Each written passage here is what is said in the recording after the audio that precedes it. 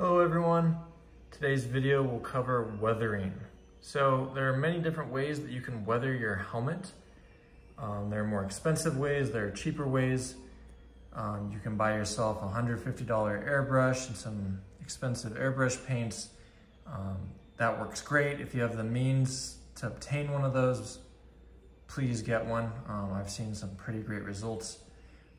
Today's video and today's tutorial will be more so for those that do not have an airbrush or other means to weather their helmet. Today's video will cover how to get a weathered look. So by weathered, I mean dirty, grimy, just the finished look from a clean, freshly painted bucket. And we will be doing so with cheap acrylic paint, water, some old brushes that you don't care about, and some paper towels. That's all you need. So if you don't have the means to get an airbrush, this is a great way to weather your helmet. Very cheap way to get that finished look. And once again, as with all parts of this hobby, feel free to experiment, try new things, see what works best for you. This video is purely to show you guys a simple and easy way and cost-effective way to weather your helmets. Awesome, so here we go. We're trying to get a more weathered look on our 212 helmet. I'll show you guys how to do that. So to start, I like to begin with a more broad, just covering more of the helmet strokes, just to get that base cover, that base grime all over the helmet. And I'm gonna do so as follows. So I have my water, gonna get a little bit of the water out. I like to use 2 paper towels for this. A wet paper towel, which of course I'm gonna need anyway because when I dip my brush in the water, I have to dry it out a bit. So naturally it's just gonna get wet. This will work as my eraser. If I do something that I don't like, I can just wipe it off and it's gonna take 90–95% of what I just did off of the helmet. I also work with a drier paper towel. This one's starting to get a little wet, so I have an extra one back here. But I'm gonna be using mostly this to get those smears and smudges and stuff. So with these helmets, I'm not doing as heavy of a weathering job. I'm gonna do a little bit lighter weathering. So when using the acrylic paint, if I don't want it as dark from the weathering, from the acrylic paint, I'm gonna use more water. More water will be a lighter coat, lighter weathering. Less water, so just the paint itself will result in a darker finish. So I have my brush wet, gonna dip it in the acrylic paint, and I'm just gonna spread it over the helmet. And after I have that, put the brush aside, I grab my dry paper towel, and I'm gonna start just lightly wiping it in every which way, ever so lightly. Some of them can be a little bit harder, but this is how I'm gonna get the base weathered look. So as you can see, it's already starting to come together.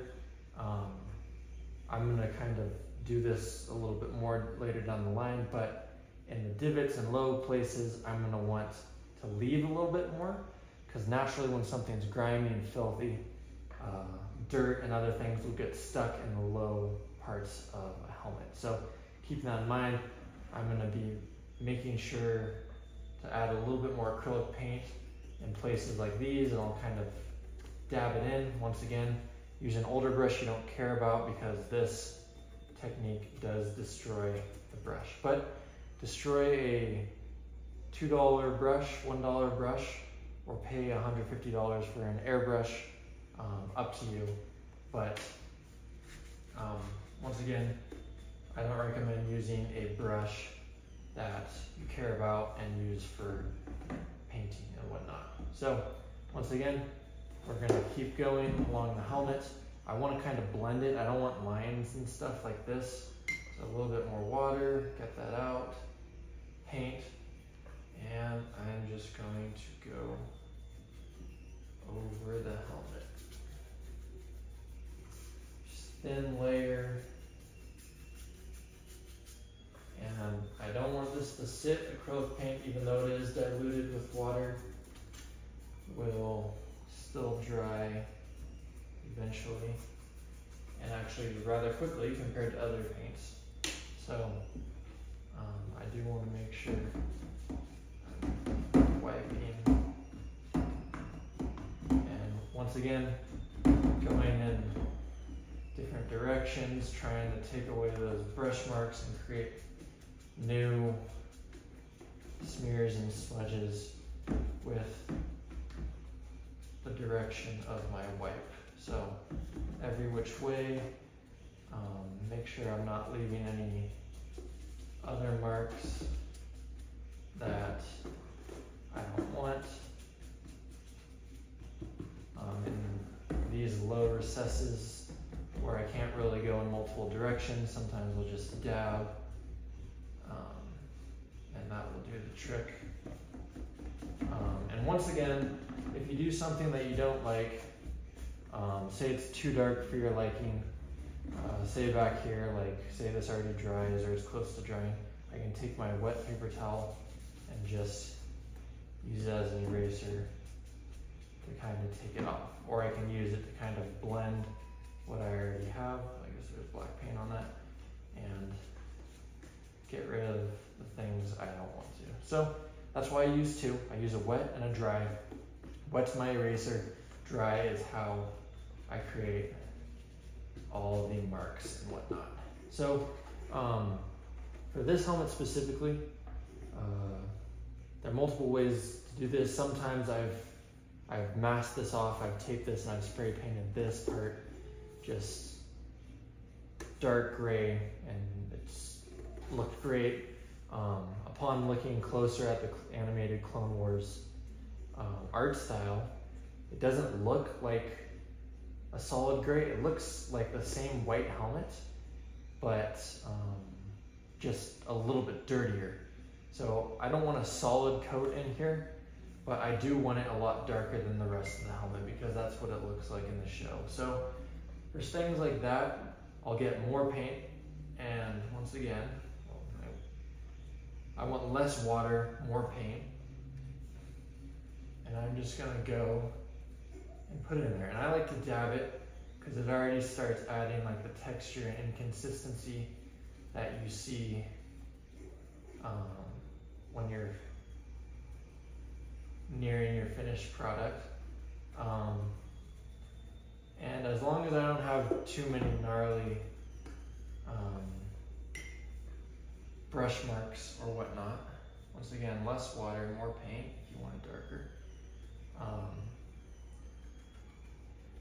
Because I want it to finish a little bit darker, I am actually not going to brush this right away. I'm going to let it dry a little bit before.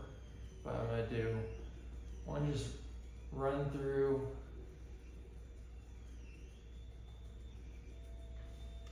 There we go, and it's not even dry yet, but it already looks pretty good. Of course, sometimes it'll come up here and I'll want to kind of smear that just to blend it with the helmet. But yeah, for lower recesses and for this part in particular, I like to do just a darker bit of weathering. But like I said, there are tons of different interpretations of how it should look. With these helmets in particular, you are trying to replicate a drawing. So it's not like you have the old Empire Strikes Back prop that you can base it off of and whatnot. This is just kind of off of your own preference. And that's the beauty of weathering, because you get to decide how it looks, how much it's weathered and whatnot, and you get to make it its own unique thing. So once again, that's why I love weathering is because you gotta take something that's kind of just clean and white and not a lot is happening to it, and you gotta give it a story. You gotta make it look like it's been through a battle. You can add blast marks with acrylic paint. You can add, if you wanna be crazy, you could take a soldering iron and weld some holes into the bucket to show just blast marks, or maybe a saber strike or something like that. You can do whatever you want. Have fun with it. There is no one correct way that a helmet needs to be weathered. That's the beauty of this hobby. This is how you get to be creative and express yourself. You get to do whatever you want to the helmet and make it the way you want it to look. So, yeah, once again, that's why it's my favorite part. You gotta be creative, you gotta add your own personal touch. So, that's more or less it. I'll show you guys a little bit more of like the cheek spot or the lower parts and what I do there. Let me just kind of blend this a little bit better. I'll go back and touch it up, but basically it's just the whole point of showing you guys this is the general way to apply the base coat of weathering, using the paper towel and going in different directions. And I'll do that over the entirety of the helmet. So yeah, so dome's getting there. A little spot right there. Kind of take that away, blend it a little bit better. So, oops. I do want this. Yep, so once again, in the lower parts, as you go through and do the base coat, it'll naturally just accumulate more because it's a lot harder to wipe. But in places like the cheekbone, or in other places where it doesn't accumulate as much, I'll take just the acrylic, and I'll kind of dab it into the corner, just into the recess, where I want it a little bit more filthy, a little bit more grimy. So I'll just dab it in there with the brush. Once again, this is bad for the brush. Use an old brush. And instead of wiping, since I can't wipe, I'll kind of dab, like a mixture of dabs and wipes, kind of dry it out and give that more dirty, accumulated look in those recesses. This part's bugging me.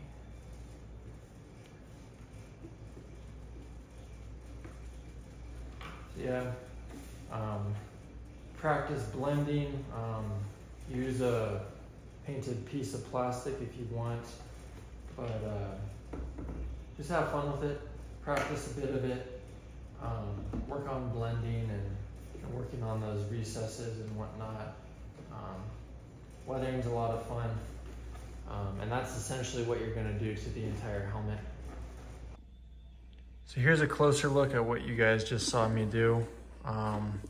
Once again, you have the clean look, and we're going for the dirty finish. It looks a lot better. You can see how I tried to get it to blend across. There's some spots like right here that I am gonna touch up a little bit, but, and then the recess right here, you can still see the brush mark. So I'm gonna go over that with more brushes, more wet acrylic, and go over that. But low spots, want more to stick, and I still have the rest of the helmet to do. But that's just a closer look at what I was doing just now. And that's how you weather the helmet, so you can get it to look like a finished product. So, yeah, that's what I'm gonna be doing to the rest of this helmet and also to the 332nd. And then just finishing the little aerator pieces, painting the rest of the mouthpiece, the earpieces, all that. And once again, after I finish doing all this and have it weathered to my liking, after I do all the touch-ups and whatnot, then I will cover all 3 helmets with a clear coat, which will protect all the weathering. I won't have to worry about it getting washed off and whatnot. And only after that will I apply the visor, which will be the finishing touch. And I guess for those that need it, padding can also be applied. My head is quite large, so if I were to add padding, my head would not fit in the helmet anymore. So for some helmets like these, I personally don't add padding, but you can, based on your head size and how you want the helmet to fit. But yeah, that's more or less how you weather helmets, the cheap and easy way, using paper towels, old brushes, acrylic paints, and water. So thanks for watching this video, guys. Hope you guys were able to learn a little bit, and if you have any questions, feel free to ask. If you like content like this, please like and subscribe, and I'll be trying to get out more videos on smoothing, on masking, taping, all that stuff. So I can show you guys how I do everything I do. It's a lot of fun. It's a great hobby. Highly recommend it. If you're a Star Wars fan like me, it's the most satisfying thing in the world to make your own clone trooper helmet or stormtrooper helmet or whatever helmet you like. So thanks guys for watching, and hope you have a good day.